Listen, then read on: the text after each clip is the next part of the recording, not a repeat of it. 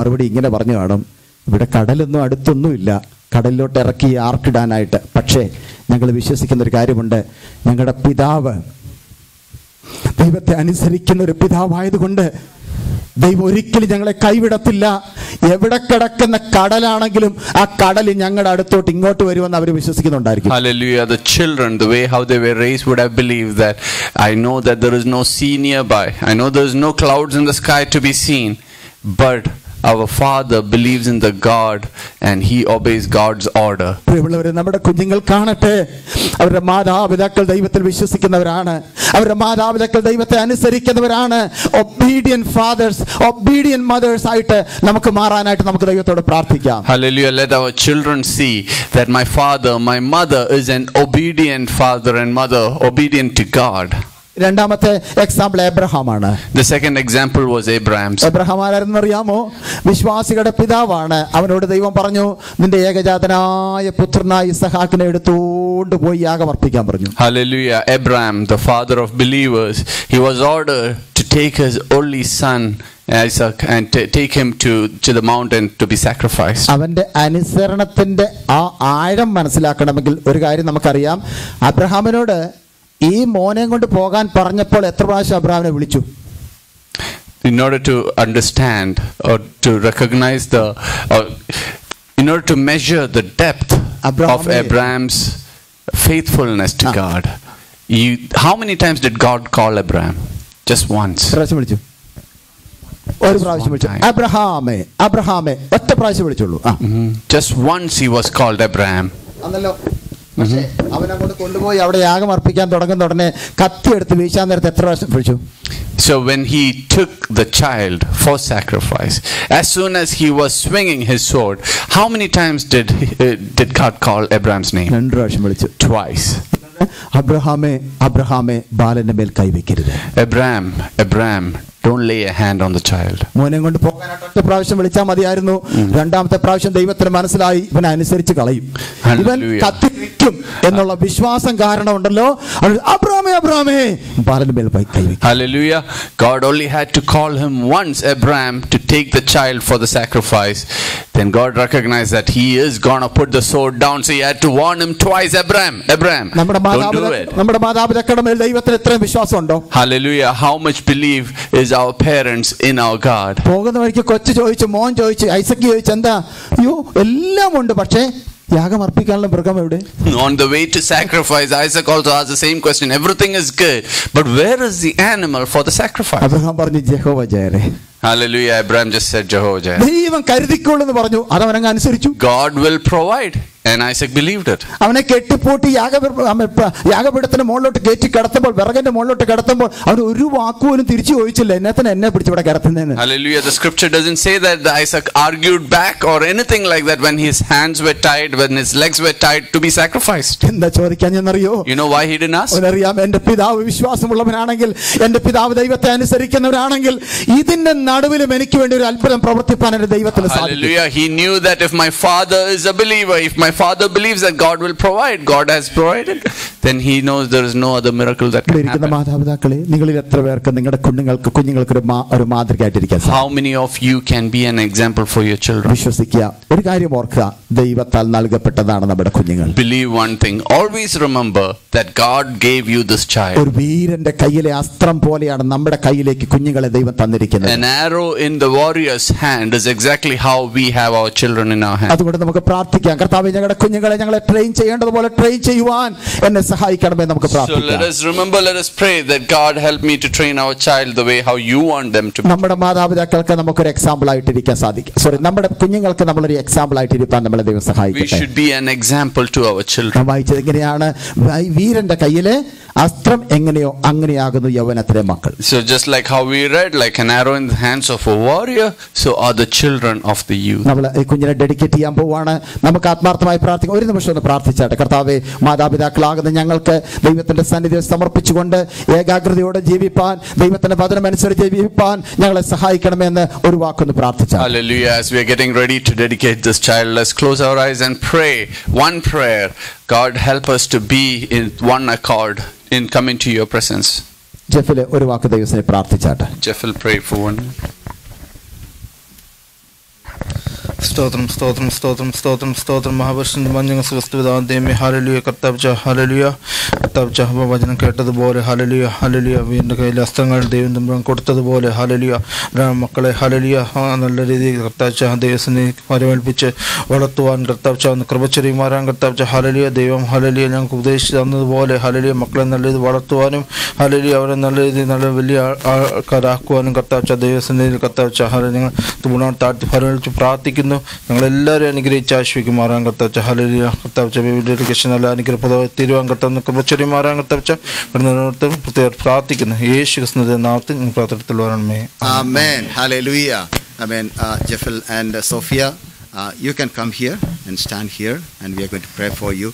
Especially before that, I would like to ask Sophia to share a few words of testimony that how you were, getting the child and how you're raising.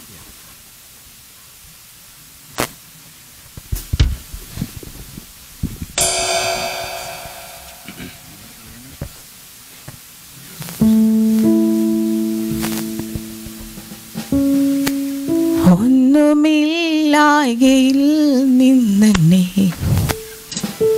നിന്നുടെ ഛായയിൽ സൃഷ്ടിച്ചു നിത്യമായി സ്നേഹിച്ചു പുത്രനെ തന്നു രക്ഷിച്ചു നീ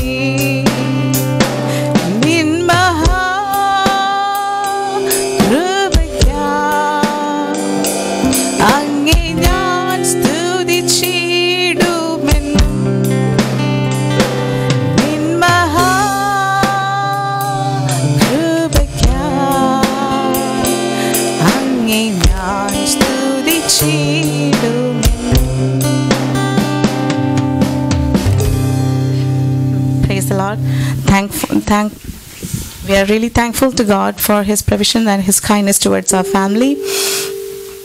Because of His grace, we are here, like 4 members in our family now.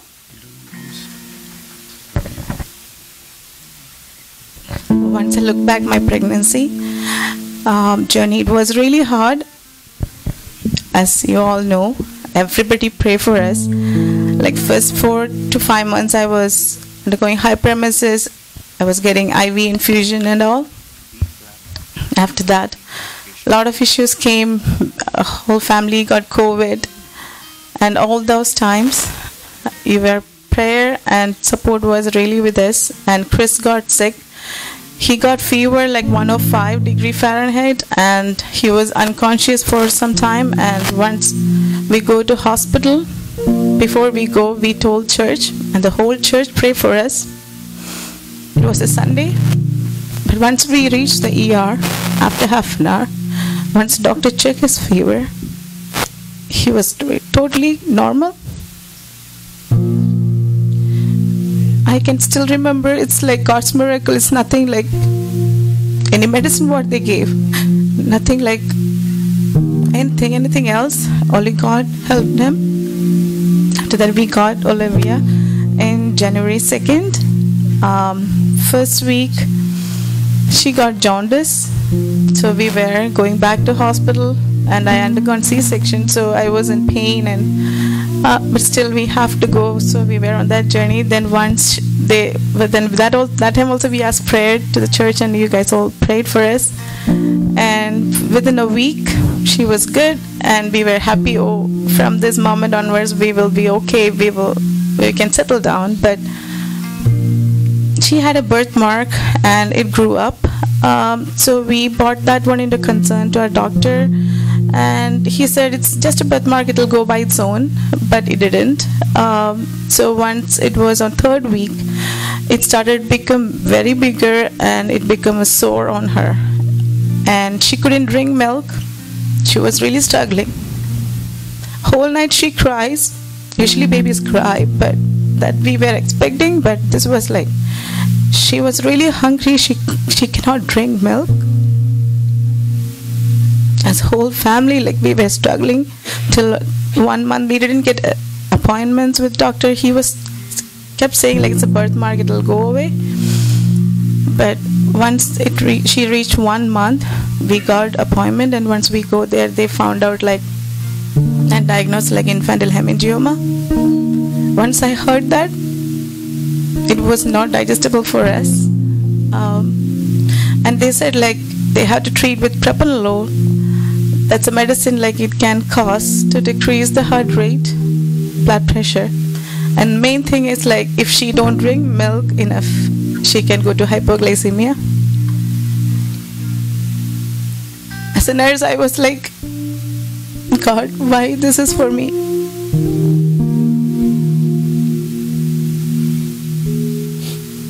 Then doctor asked us to take that medicine, and we were feeling not safe, and we were requesting to get admit, and he said no, they have to do in the doctor's office. So once we went there, the nurse felt it's not safe to give her because her blood pressure is already down. So that time also I called church, and church prayed for us, and she got admitted. So that day, pastor, uncle, and everybody came to our home. I was really thankful to Anna Mandy, like in her age, she came to our home. Maria Mandy came to our home, and she prayed for us too. And she was trying to say like, God is in control. Without His knowledge, nothing will happen. We all are praying. And stage, everybody came like. The other day, Shaila Mama came. So I felt like, even though my parents are not there, somebody is there for us. But my family was really supporting us. They were like, and they were kneeling down to God and asking His help in this situation. And we came home, and she got cold, and because of that also she cannot drink milk. Her whole nose got closed. And in front of me, she was struggling to get breathe. So that the moment I told God, God, this is enough. I can't bear more. You gave this child to us. Please help her in her situation. I don't want to see her struggling. So as whole family, we sat together and prayed to God. And one day Pastor also came. So we all prayed to God. From that moment, God was like showing His hand towards us that He's with us. We are not alone. And the doctors was advising her to take laser, and God said no. They were asking her to take scopies. So once I was asking them, like they said, the scopy will be like through nose, and that will be like the same way how they are doing to adults. And she was hardly 5 to 6 months old. But God took away that one from her too. She didn't undergo those things. So once I'm with her today, as whole family, we are really thanking you for all your kind prayers to our family. And once I look back my life, I'm really thankful to my parents. My parents really struggled to raise us both in this situation. They really tried hard to get us this education. As a daily wages person, my dad don't have money to raise us, but still, he sent us in an English medium school. So his relatives were saying, why did you send your 2 girls to school? Once they turn 18, they will get married and they go. You will struggle and stay like that. You don't get nothing. But still, he was giving us good education. Sometimes he don't even eat his lunch. He saved that money for our school and college time. More than that, I feel so grateful and thankful to them that they gave Jesus to us. Because of that, once they were not here with us also, we know how to kneel down and ask God His provision. Like we can ask God, what we need to do next. and have the feeling that God is with us.